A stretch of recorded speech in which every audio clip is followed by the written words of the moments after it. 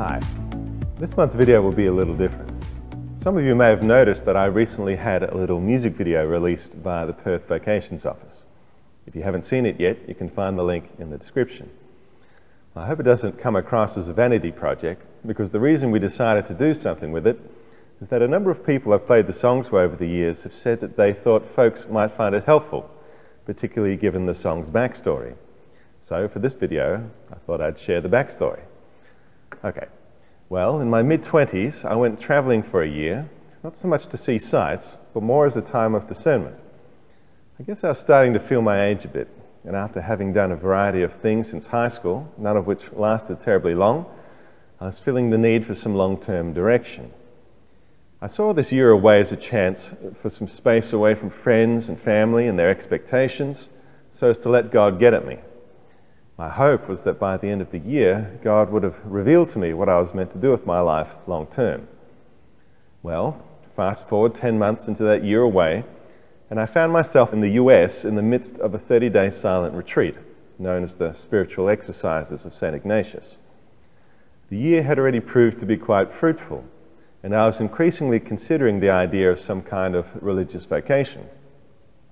But I had little clarity or certainty about the specifics of what God was asking of me. And with the year fast approaching its end, I guess you could say I was starting to get a bit anxious about it.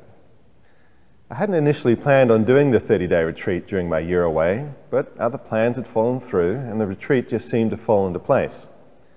I should note that the spiritual exercises are quite intense, with several lengthy periods of guided mental prayer each day, and the only conversation being a daily visit with a spiritual director. Suffice to say, all that inner work can be quite draining, so you really need some kind of physical outlet. I tried to go for daily walks, but I was in Phoenix in the middle of summer, which is stinking hot. I tried getting up early or staying up late, but it was messing with my sleep. So in the end, they gave me a key to the hall next door to where I was staying, which had a piano in it. And so going in there and beating up on that old piano became my outlet. Not entirely in the spirit of a silent retreat, perhaps, but they said it was okay. Well, one day I was in there and I happened to be playing a song that had the word goodbye in it. And before long, I noticed a few tears welling up beneath the surface. I was a little surprised because it didn't seem particularly related to anything I'd been going through in the retreat. Upon finishing the song, I decided to stay with the theme. And after doodling on the keys for a little while, I started writing a simple song essentially based around the word goodbye. Again, I wasn't entirely sure if this was something I should have been focusing on, but the latent tears sure seemed an indication of something. Well, I threw together a rough version of the song in about 30 minutes, which is the quickest I've ever written a song. And after doing an initial recording of it, I decided to take a little break. I had some rubbish left over from lunch, so I went to throw it in the bin outside, and as I lifted the lid of the bin, I kid you not, looking right at me from inside the bin was this note. Just to clarify, no, the note wasn't framed when I found it. I did that later. Yes, it was just sitting there on top of a pile of rubbish looking right at me. And yes, coming 30 seconds after writing a song called Goodbye, I couldn't believe what I was looking at. Well, needless to say, by now God had my full attention. As I sat with it all some more, I started to see the relevance of all this to my year away. By this stage, I knew enough of the general direction in which I was being led to know a number of things that I wasn't going to do with my life. And this whole experience with the song seemed to be saying that I wouldn't be shown the specifics of what I was meant to do with my life until I had let go of those things that I wasn't going to do. As the line in the chorus of the song I'd just written said, "Goodbye to the life I might have led, I'm going with something else instead." So that evening I settled in with my new goodbye note and song, and I started going through all the things I might have liked to do with my life that probably weren't going to happen. And those tears that had been gathering under the surface started pouring out. I said goodbye to the family I wasn't going to have. I said goodbye to dreams of a music career or athletic stardom or any number of other things.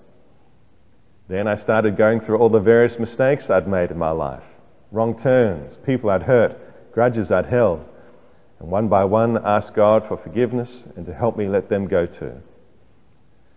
After a couple of hours of non-stop tears, I eventually went to bed physically and emotionally wiped out. When I woke up the next morning, I was still quite tender, but to my great relief, I also had a newfound clarity about what I was meant to do following that year. I knew that upon my return to Perth, I would apply for the seminary, and the thought of this brought me tremendous peace. After the fact, I was surprised that I hadn't realized sooner the need to let go of the things I wasn't going to do. But then again, our culture doesn't tend to do decision-making very well.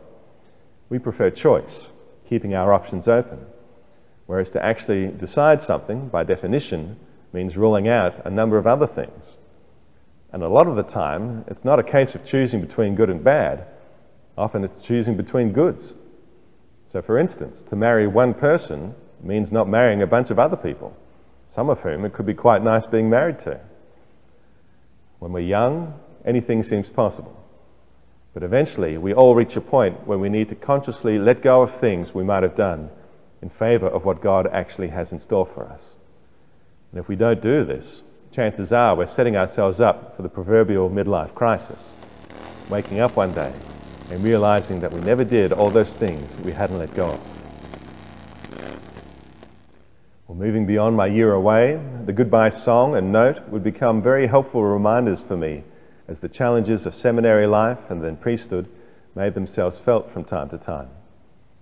The goodbyes I said that night were real, but the concrete implications of them would need to be experienced and accepted as life went on. But I could deal with these implications with relative peace, knowing that the Lord had guided me through the whole process, even if He had to essentially whack me on the side of the head with a note in order to get through to me.